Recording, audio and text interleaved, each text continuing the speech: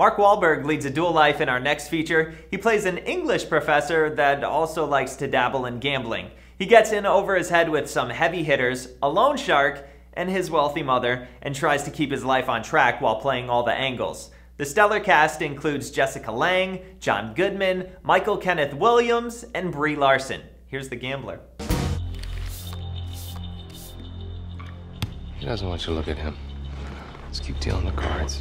Mark Wahlberg, he plays Jim. Jim is struggling to answer the question of what is my purpose in the world and what's real. By day, he's this literature professor. What lies behind every controversy about Shakespeare is rage. And then by night, he's this nocturnal animal that inhabits and explores these very exclusive gambling houses. He's not really a gambler. He just happens to be using gambling as a device.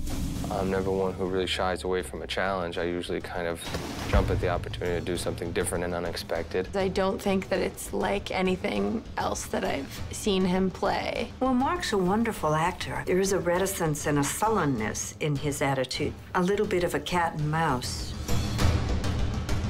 I've said goodbye before to people I love. Yeah, whatever did happen to Dad?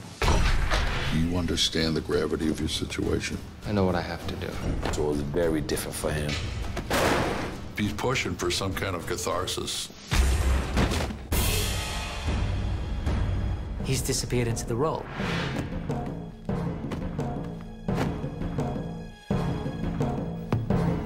All in black. The Gambler is a remake of the classic 1974 film starring James Caan, Paul Sorvino, and Lauren Hutton. It was written by James Toback, who recently directed the documentary Seduced and Abandoned, the 2008 doc Tyson, and was nominated for an Oscar for Best Screenplay for his work on Warren Beatty's 1992 film Bugsy.